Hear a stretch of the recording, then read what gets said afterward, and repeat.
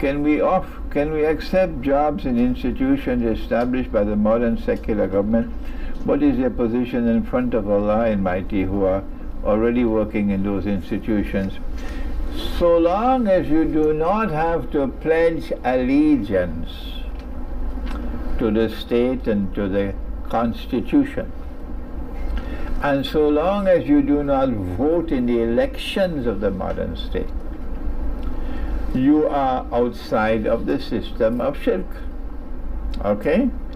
If there are other traps on the way, you got to look out and look for them.